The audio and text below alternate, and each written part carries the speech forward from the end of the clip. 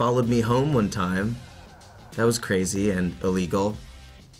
Really? Next question. I have had one girl who I signed her arm and the next day she came back and she'd had it tattooed and it was infected. So I just kind of felt really bad for her.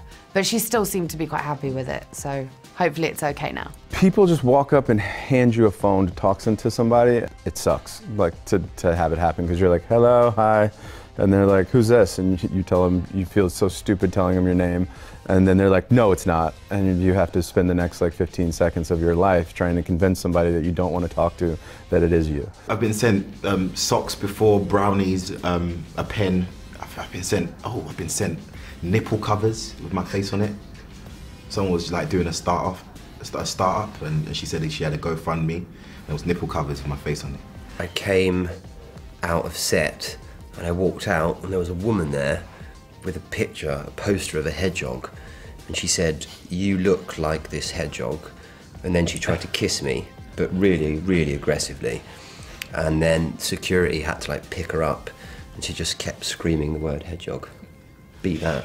I can't beat that. You know, a couple of years ago, I was at the Oscars and I saw Meryl Streep and she came up to me and she was like, oh, it's you. And I was like, yeah. And she goes, I loved Lucy so much. And I was like, what? Like, Meryl Streep loved Lucy? It was just like, cool, okay. And then like, that just basically was the best fan interaction I've ever had. I was like, okay, I'm good, I could retire now. I had someone say, you're Katy Perry. And I went, no, I'm not. And he went, yes, you are. And I went, no, I'm not. And he goes, you are. I had this argument about, and then eventually I went, okay, and I just walked away. A lot of the time people are like, oh, can you get on my back and we'll do a picture. It's like, yeah, all right, I'll oblige.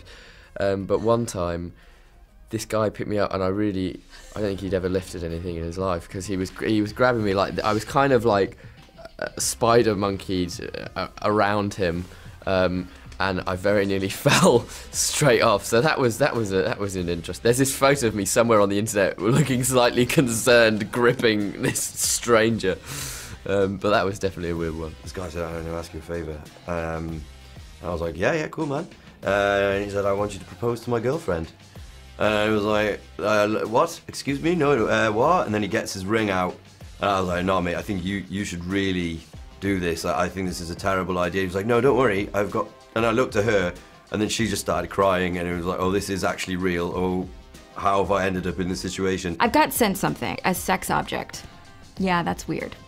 I've been at the urinal, and a dude, you know, talking to me about that. And then, shaking their hands? Yeah. Someone came all the way from Italy just to come and ask me a question about video games. I did meet a woman who had my face tattooed on her arm.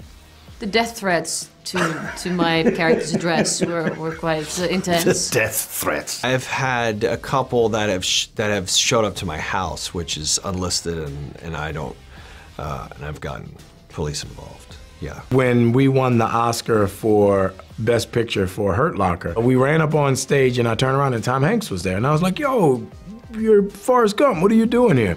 And he said, I just gave you Best Picture. And I hugged and kissed Tom Hanks, because I was so excited, and I completely didn't think about it until afterwards, because it was Tom Hanks. I was walking to my car, and a person who had been there for hours, standing in the cold, it was such a emotional, I guess, because also their body was tired, they just broke down in tears. I've signed a few boobs in that. A girl, like I was at like Dragon Con, and the girl was like, oh, can you sign my boobs? And she just, I was like, I said, you know I have to hold it. She's like, fine, just popped it out. I said to the husband, do you mind? He's like, no, go ahead, man. She's been wanting this for ages. I was like, all right. This woman was convinced that I was the father of her kid, and I had never ever met her. She marches in the restaurant's full, and she goes, are you gonna deny that he's yours? And I go, what? She goes, are you willing to take a paternity test or not? And I go, what? She goes, he's your son.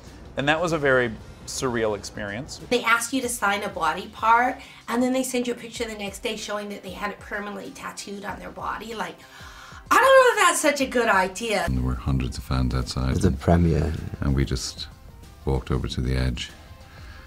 It's a bit like being in the Beatles. It was a cross between The Beatles, the Pope, and Mussolini. This guy and the girl came up to me, and they were a couple. The guy was like, "Can you take a photo of my girlfriend? She loves you, blah, blah, blah." So we were having a photo together, and then she looked at me and really intensely looked at me and went, "Can I lick your face?"